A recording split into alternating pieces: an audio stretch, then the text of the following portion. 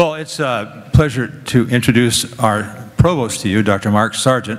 Mark is, it sounds awfully formal, Mark, but he's had a distinguished career in 3 Christian colleges that I know about, Biola, Gordon, and now here at Westmont. He's our provost. All I can say about Mark Sargent is that whenever he's in charge of something, I just feel safe that it's going to be good and it's going to be helpful. And Mark works very hard. I'm glad you get to meet him early on in this semester. And Mark, would you come up and share with us the things you've been given to say? Let's welcome our provost.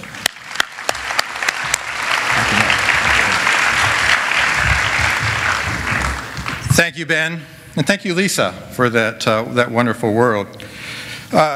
It's always exciting when students return to campus. I love the energy in the room. I mean, I work at Westmont during the summer. It's nice here, but I see more lizards than students during that time. But it's nice to have you all back. I want to give a special word of welcome to the transfer students. I know the lights are out, they can't stand, but let's welcome them.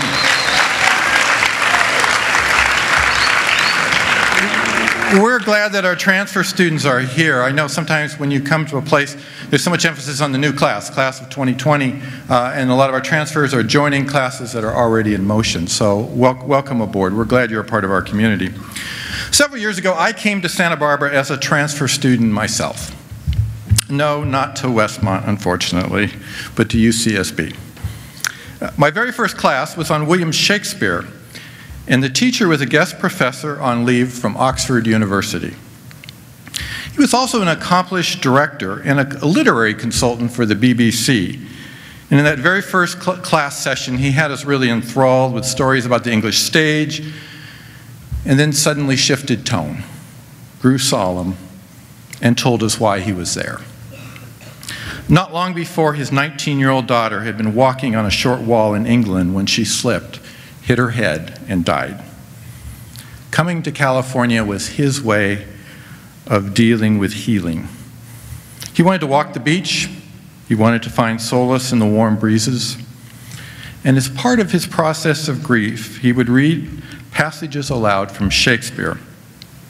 So that day, that very first class session, he opened up the text of King Lear, perhaps the darkest of Shakespeare's tragedies, and read us some lines about the king's mourning for his daughter Cordelia. You could feel the pain in his fierce search to find language equal to his sorrows and his doubt. That was the day I recall when I decided to become an English major. In fact, it may have been the day when I decided to become a college professor. It was certainly a day when class felt more like church. He was inspirational in his passion for learning and confessional in his tone. Willing to face hard questions without surrendering hope. It seemed one of those rare moments when education was a blend of inquiry and compassion. In many ways, that's exactly what I want a good Christian liberal arts program to be, a search for knowledge that values the care of the soul. Now, before saying a little bit more about that theme and a little bit more about Shakespeare, let me reflect back for a moment to our service on Monday. We broke bread together on Monday. At the Last Supper, Jesus gave new meaning to the process of breaking bread, but it was already a key theme in Jewish tradition and practice. In that warm culture, in that warm setting, the thick crust on the bread helped protect its internal freshness. And in breaking it at the start of a meal, you were giving the gift of that freshness to your guests. It also made it easier for the bread to absorb the various foods and seasonings that were part of the cuisine in the Mediterranean world. It is a process of absorption that is shared during a common meal, a shared meal not unlike the learning that we will do together in this semester now that we have broken bread ourselves. This morning I want to encourage you to absorb some of the gifts of spiritual and intellectual life that are beyond the classroom. This includes some of the rich conversations that you'll have as you eat together, as you talk for long hours in residence halls, and the common journeys on athletic fields, in Copac stay groups, or in prayer together. But other key parts of the landscape of Westmont are the numerous scholarly lectures, the artistic events, in the museum, in our theater, in our recital halls, that make your learning richer and more varied. All part of the big banquet here. And let me underscore one special opportunity this fall. Thanks to theater professor John Blondell, Westmont has acquired 37 short films based on the plays of William Shakespeare. These films were produced by Shakespeare's Globe, which is a company that works in the modern recreation of Shakespeare's theater in London. And they were shown last spring in London on 37 screens along the banks of the Thames. And now they are being shown in limited places, such as Liverpool, Poland, Egypt, Spain, and Westmont. We have a very unique opportunity here. Each film is really a collage. The most fascinating thing about them is how they splice together different portions of the same play, different scenes from the same director, or scenes from different directors cut and pasted together in a single thread. And I'm going to show you some scenes from King Lear. I do this in anticipation of what's coming with the films. I do this with my former professor in mind. And when it's done, I'm going to use these scenes as some prompts for some comments on the blend of faith and the liberal arts. First, some context for those of you unfamiliar with the play. King Lear is based on the 8th century British legend about an aging king who wishes to divide his land between 3 daughters. At the outset, he gives all of them a love test, asking them to express their great love for him. His first 2 daughters give effusive, exaggerated praise, and he grants them their reward. His youngest daughter, Cordelia, loves him dearly, but refuses to exaggerate, and he angrily rejects her and denies her an inheritance. You might guess what happens from there. The 2 oldest daughters, once they have land and power, reject their father, banish him, and he begins to lose his mind, overcome by his own foolishness and the injustice of the world. Crazed and disoriented, he flies into the wilderness and into a storm. Many scholars have noted parallels with the book of Job, both men angry with the God they hear in the winds and the storm. We will watch 3 short scenes that are spliced together. The first is a stage production of the storm scene by a troupe from the nation of Belarus. And you will notice how they have to artificially create a storm on stage. I'll talk about that artifice a little bit later. Another scene finds a crazed, white-haired King Lear in the open field above the famous cliffs of Dover. As always, it may take a little concentration to listen to Shakespeare's language, but even in this first time through for some of you, you can catch his disorientation, his broken spirit, his despair about life. He mourns about how easily our vices are exposed once we are out of power and in tattered cloths, and how we cry when we are born and when we realize that the world can be a great stage of fools. And then in the final scene, we get Lear's reunion with his banished daughter Cordelia in that same setting above the White Cliffs. A scene in the play that comes closest to a glimpse of Christian grace. In between the 3 scenes is some footage from an old silent film from the 1920s, now colorized. All of this in 6 minutes. Look and listen.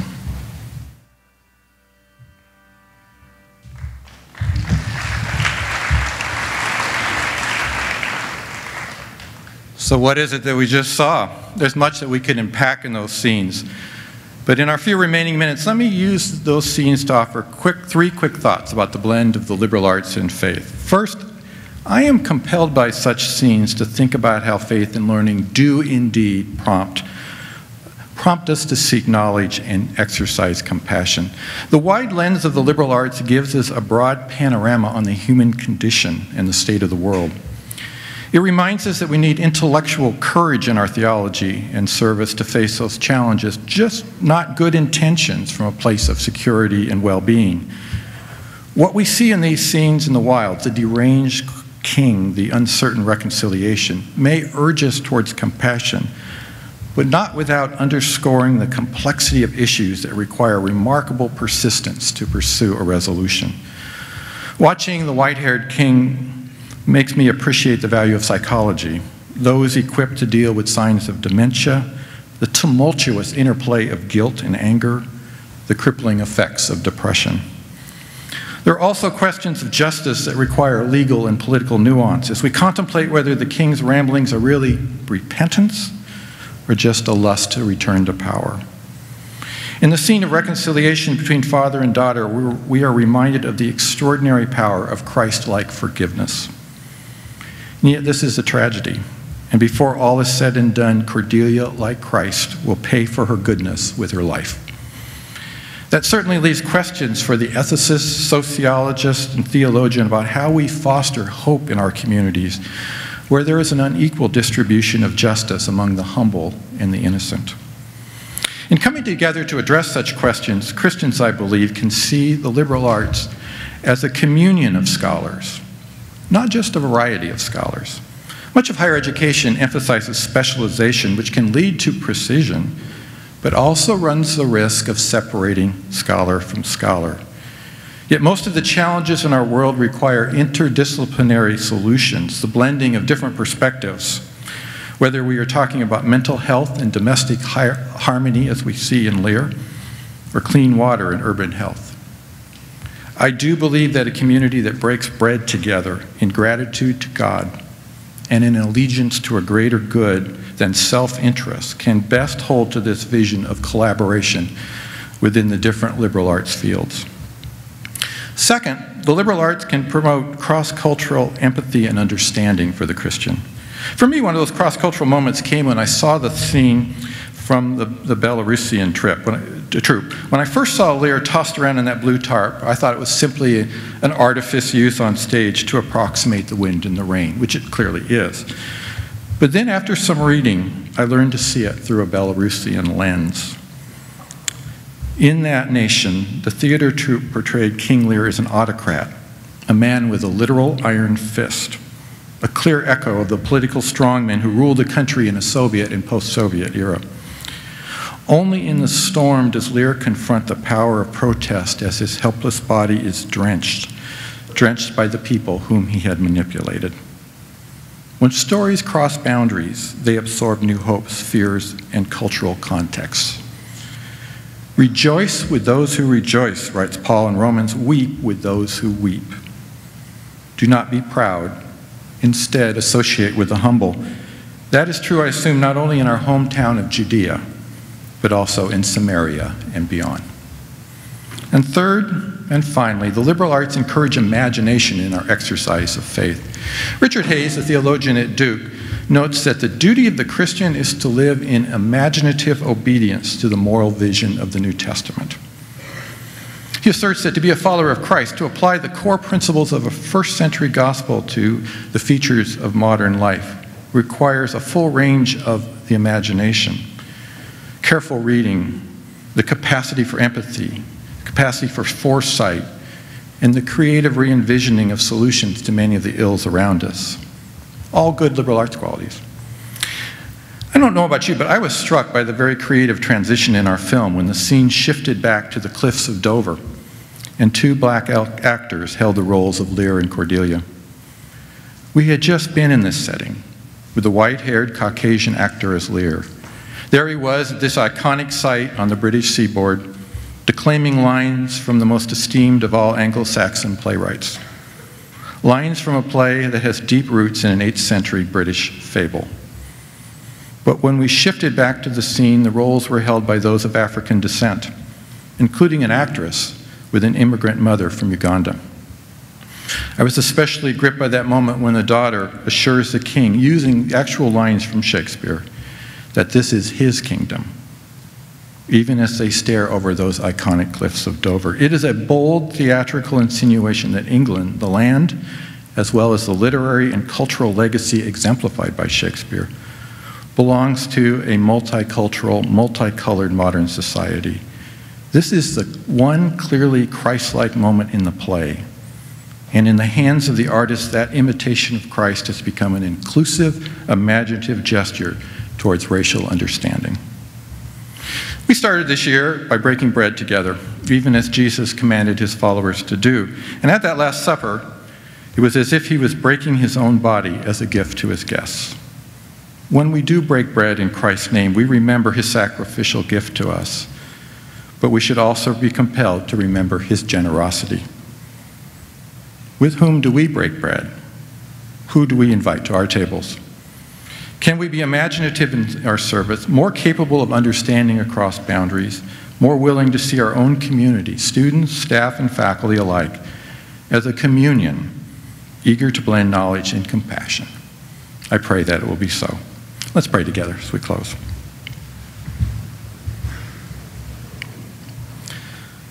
Lord, help us to break bread with joy in our community, with wonder in your world and all that you have provided for us, with commitment to inquire, explore, and work towards renewal and reconciliation, with hospitality for the stranger, for our friends, and with deep gratitude for your grace and provisions, your sacrifice for us.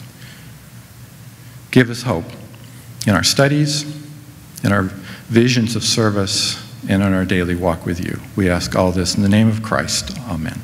Thank you.